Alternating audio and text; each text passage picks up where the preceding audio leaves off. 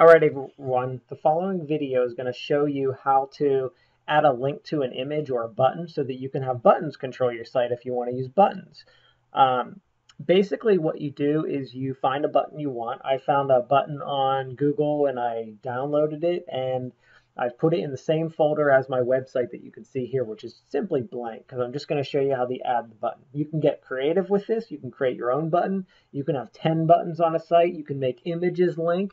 But it's very easy to do. I'm simply going to go to Insert, Image, select my image, which is simply a button. I'm going to select my button and go to my properties. Remember, if your properties is not open, it's Window, Properties. I'm going to, in the link box, I'm just going to type my link that I want the button to link to. This can be, a link to one of my web pages that I've created. It can be a link to an external site. I'm just linking it to raypastor.com to make it easy.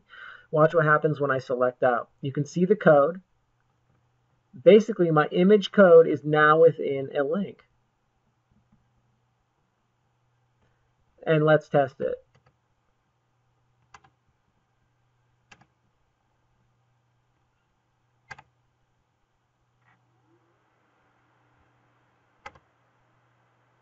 There we go. Just had to refresh it. Okay, so we have this button on the page now. Look, when I select on it, you can tell that it's a link. I'll click it, and it's going to go to my website because it is now a real link.